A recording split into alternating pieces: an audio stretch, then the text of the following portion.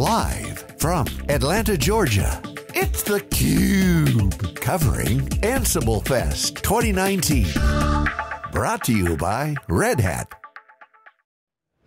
Hey, welcome back everyone. This is theCUBE's live coverage here in Atlanta, Georgia for AnsibleFest, part of Red Hat's big news. Ansible automation platform was announced, among other things. They're great products. I'm Furrier with my co-host Stu Miniman. We have two great guests here to unpack all the automation platform features and benefits. Walter Bentley, Senior Manager, Automation Practice at Red Hat, and Vijay Chebolu, Director of Red Hat Consulting. Guys, thanks for coming on. Thanks for having us. So the activity is high. The buzz this year seems to be at an inflection point as this category really, aperture grows big time. You're seeing automation touching a lot of things.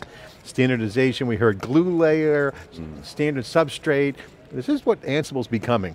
So lots of service opportunities, a lot of happy customers, a lot of customers taking it to the next level. And a lot of customers trying to consolidate, figure out how to make Ansible kind of a standard, other customers coming in. You guys are on the front lines doing this. What's the buzz? What's the main story? What's the top story going on around the services, how to deploy this? What are you guys seeing? Right. So I think what we're seeing now is customers who have actually been doing automation for a long time have been looking at it at a very tactical level, which is very departmental, very focused on silo.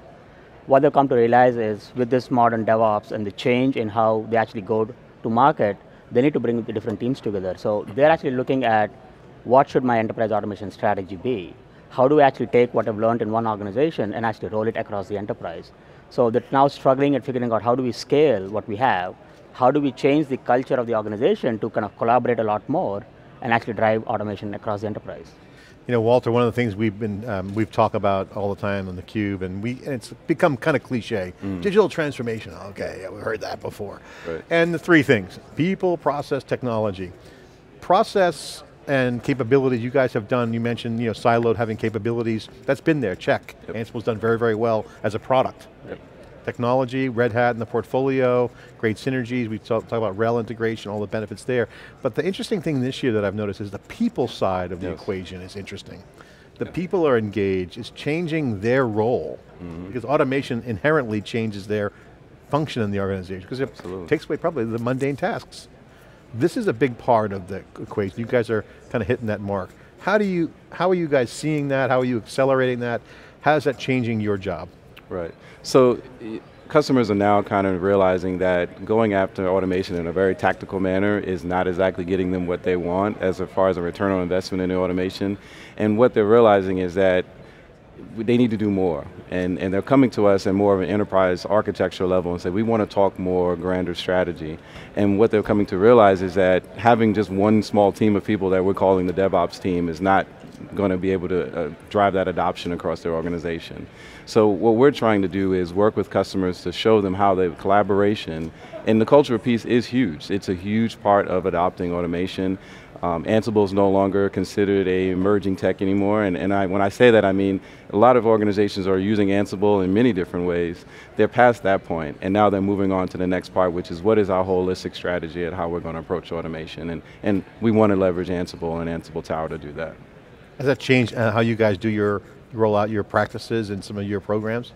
Well, we did have to make some adjustments in the sense of recognizing that the cultural piece is a pivotal part of it, and we can go in and we can write playbooks and roles and we can do all those things really great, but now we need to go in and help them structure themselves in a way where they can foster that collaboration and keep it going. And I'll actually add on to that. So we actually launched Open Innovation Labs 3 years ago. And what we actually learned doing that is using labs and the labs practices to actually help customers embrace new culture and change how they actually operate, has actually helped us take those practices and bring it into our programs and kind of drive that to our customers. So we actually run our automation adoption program and the journey for customers through those practices that we actually learned in Open Innovation Labs, like Open Practice Library, event storming, priority sliders, and all of those modern techniques. So the goal is to help our customers understand those practices and actually embrace them and bring them into the organization to drive the change that they're actually looking for within the organization. Vijay, is there anything particular for those adoption practices when you're talking about cloud? Because the communication amongst teams, silos, making things simpler is something that we absolutely do need for cloud. So I'm just curious how you connect kind of the cloud journey with the automation journey.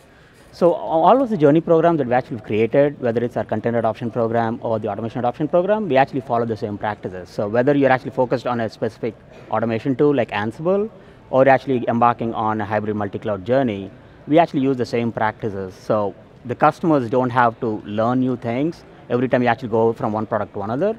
So that actually brings a consistent experience to customers in driving change within their organization. So irrespective of whether it is focused on automation, focused on cloud, migrating to the cloud, the practices remain the same.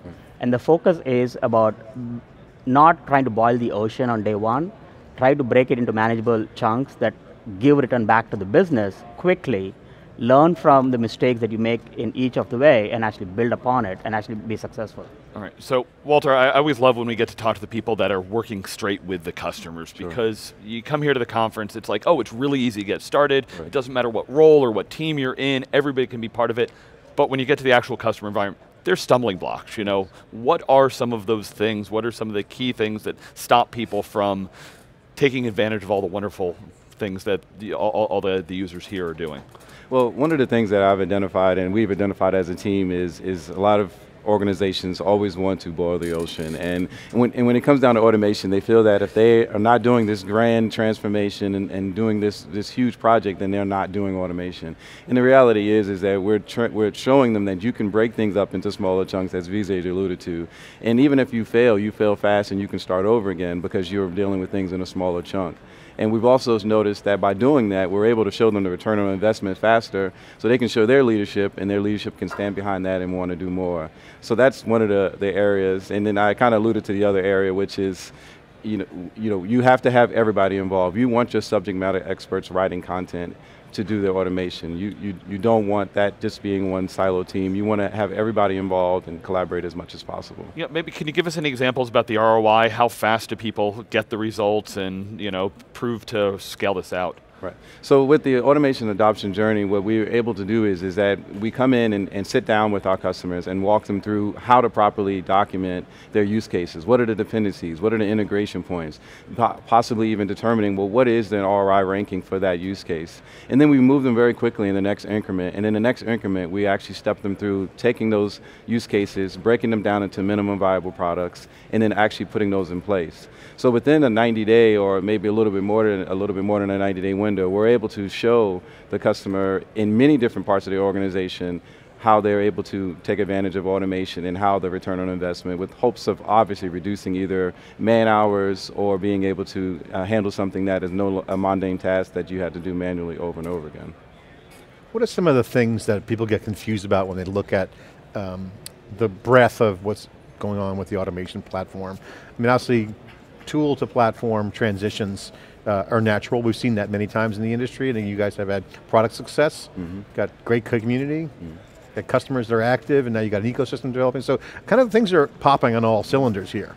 So the biggest challenge that we've actually been seeing customers is they actually now come to realize that it's very difficult to change the culture of the organization, right? They're actually embarking on this journey, and the biggest confusion they have is, how do we actually go make those changes?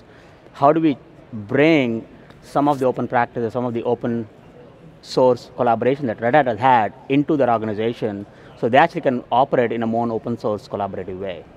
And what we've actually learned is, we actually have what we call as communities of practice within Red Hat. It is actually a community of consultants, engineers, and business owners. They actually all collaborate and work together on offerings and solutions to the market.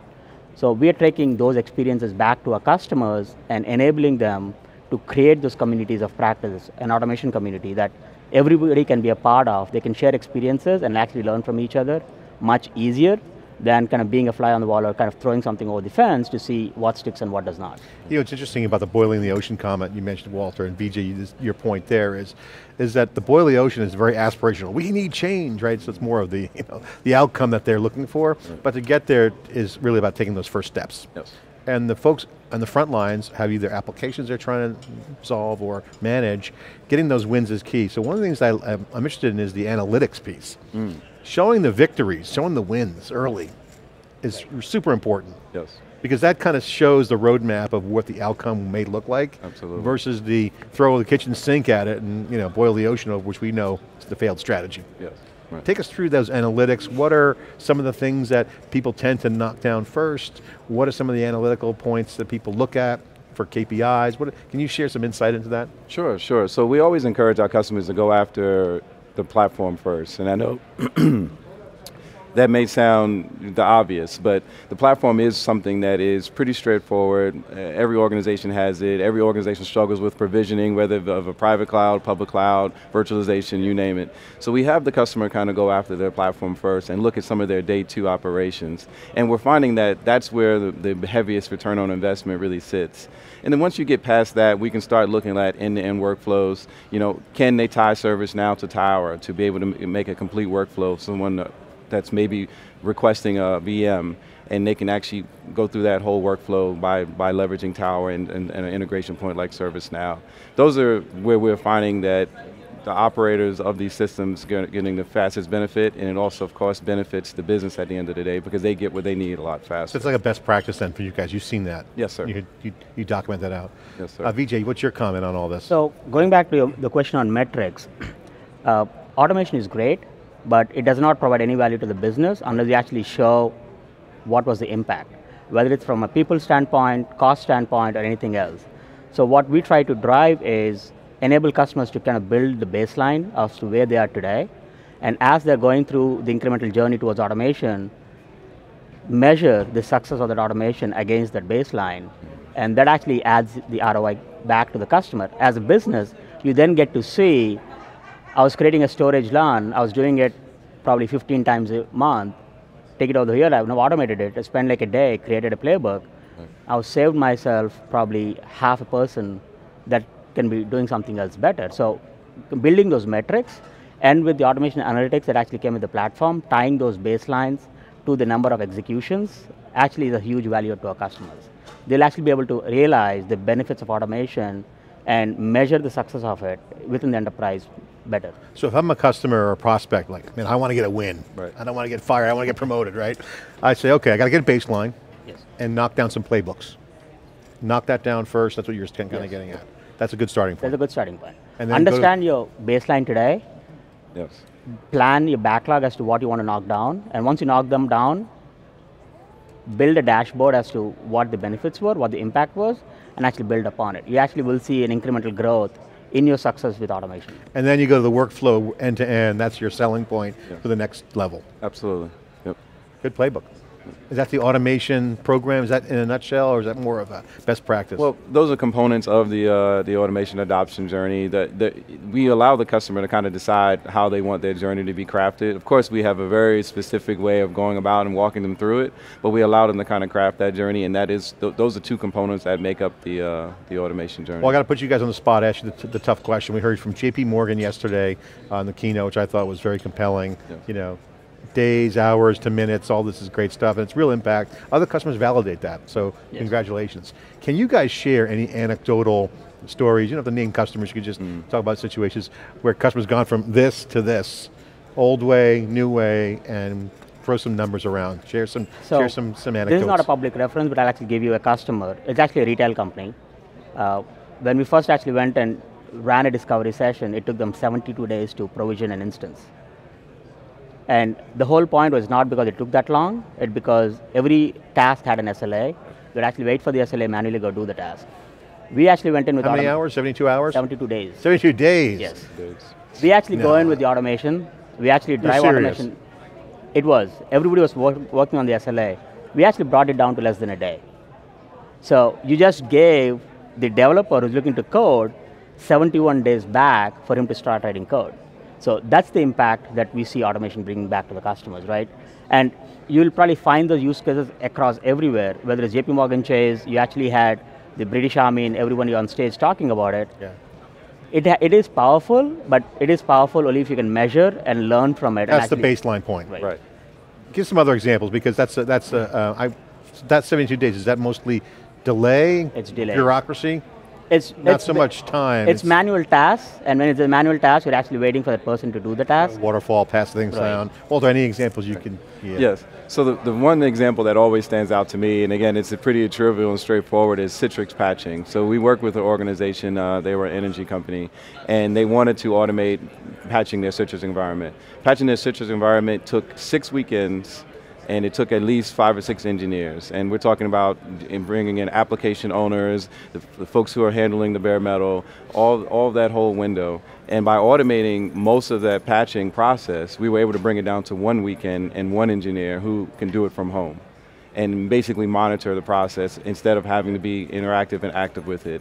And to me, that was a huge win, even though it's, it's Citrix patching. That's the marketing plan. Get your weekends back. Absolutely. Throw some shrimp on the barbecue, Absolutely. Great job.